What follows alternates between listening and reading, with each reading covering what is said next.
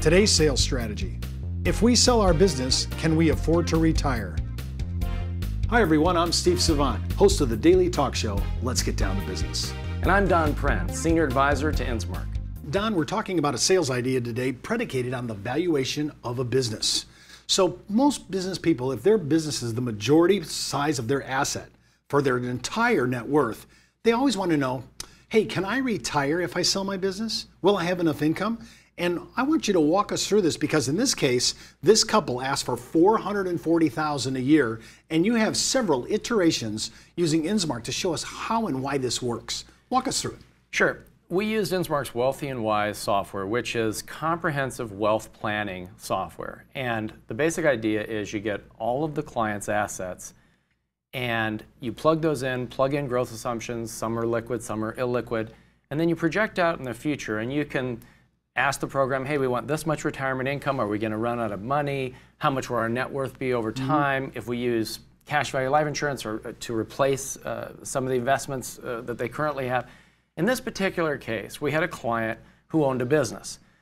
And sort of the first thing that we had to do was we have a different product called the Innsmark Business Valuator, which is a very sophisticated platform that allows you to look at the client's business. And then it compares, it's powered by a company called BizEquity that compares to millions of other small businesses and comps and gives you a very accurate valuation of the client's business. And that becomes another asset that you plug into the overall Wealthy and Wise analysis.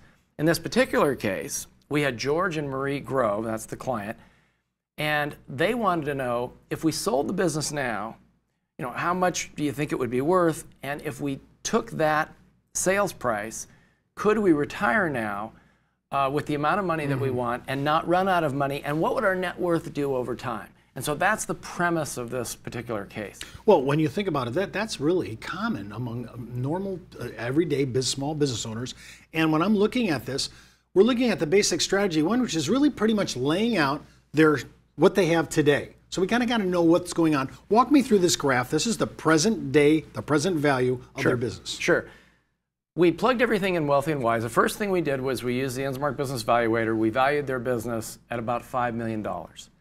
We plugged that in along with their other assets, and this couple is doing very well. They're 65 and 60. They got a $5 million business. They've got some other assets. You can see that their net worth starts at about $9 million, and over the next 30, 40, 45 years, their net worth stays pretty level. And in addition to that, this particular plan was able to pay them out their retirement income that they wanted. And they told us they wanted about $440,000 a year of retirement income. And if we keep that retirement income level every year, their assets can fund that and still stay at about $9 million. So that's sort of the first case, strategy one. However, when I read this case for the first time, I said, yes, their net worth stays the same as you just said. Yep. And they do receive their $440,000 a year as we predicted. But the problem is I'm looking at inflation cutting into that $440,000 buying power. And I think this graph really illuminates to so many people because we're looking at this level number. I'm getting my $440,000 in, but the power, the purchasing power has been diminished. Talk about this graph to really give us an idea of what's going on. Sure. Again, we showed the $440,000 level, but with inflation out at the end, 30, 40 years from now, it dropped from $440,000. The actual purchasing power dropped to $186,000, and that's assuming a 3% inflation rate. So while we were able to fund their $440,000 a year level, and their net worth funded that and also stayed at that $9 million level, their purchasing power is declining every year and pretty significantly out at age 95. Well, I think it's really important for all of our advisors who look at this. I love showing this graph. It really, to me, shows the importance of COLA. Yeah. I mean, this to me is a real dramatic idea. Now, when we're looking at this, let's talk about COLA. Let's insert that into the equation.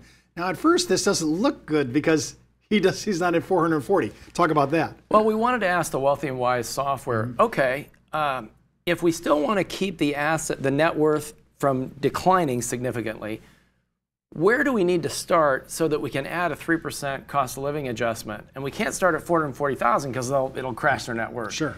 So the answer was we could structure about $300,000 a year with a 3% cost of living and still have the net worth stay pretty level. And in that case, you can see that by age 95, we went from $300,000, and then with cost of living, we end up at $700,000 because it's growing each time. Well, now that's interesting because really, I think if I heard you right, the reference point for the calculation was based on maintaining at least the same net worth that they were looking at. Yeah, keeping it pretty stable. Okay. Now, what happened here? We're talking about now a whole new strategy. What in this graph? What are we looking at? We're looking at the same thing, only in more of a pictorial 3D dimension. What are we looking at? All this is showing is if we start with the lower income, instead of $440,000, we start with a $300,000 index for inflation. This shows the net worth starts at $9 million and ends up at about $10 million. So this graph is showing you that based on that income coming out over the next 40, 45 years, what happens to their net worth? And this just proves that at $300,000 a year index for inflation, their net worth doesn't crater. I like that. And I think when I'm looking at these graphs, I like the comparison of taking strategy 1 and strategy 2. Yeah, again, this is showing net worth of both. One of the great things about Wealthy and Wise, the software, is you can run a number of different scenarios and then you can compare them all in one graphic. And here you can see, here's the net worth changes, which stays very level, assuming $440,000 a year level. Here's the net worth, assuming $300,000, but with the cost of living adjustment. You can see strategy 1 versus strategy 2. I like that, and that again shows the basics. Just to walk me through this though, I love the accumulated spending cash flow box. Yeah, what this shows is with strategy 1, you're getting $440,000 a year level, which is $13 million over time. And with strategy 2, because you started lower, but you have the indexing, you actually get $14 million, about $1 million more in total payments during retirement. Now, of course, this is all predicated that the client's going to be okay with taking less money, even with the COLA, though. Yeah, you've gone. One of the negatives, if you've gone from $440,000 level down to $300,000, that's going to be indexed, and that's kind of that's a big decrease. George asked this question. He wants to look at over the next 5 years. He expects his business to grow about 10% a year.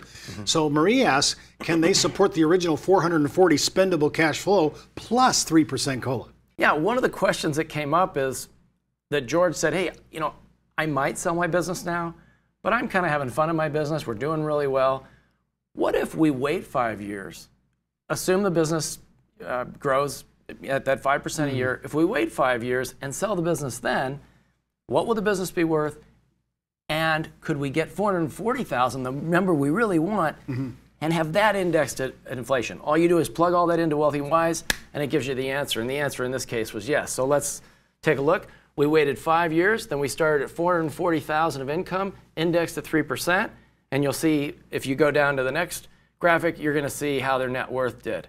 And here you can see with that $440,000 indexed at 3%, our net worth starts at $9 million and still maintains about a $10 million over their entire retirement. So again, the reference point here is maintaining a pretty even keel on the net worth itself.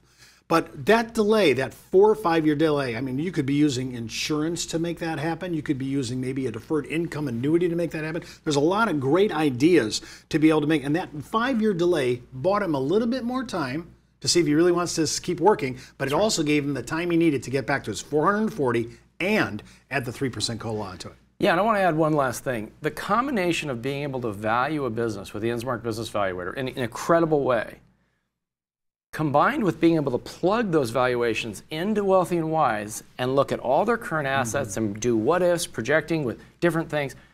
If you can develop that relationship with a client, you are one of their most trusted advisors with regard to their wealth planning. Well, again, we're talking about should we sell our business and can we afford to retire? I love using this Wealthy and Wise idea to be able to show the client with and without COLA how we can actually do that. Today's sales idea is brought to you by Ash Brokerage, the practice enhancement company.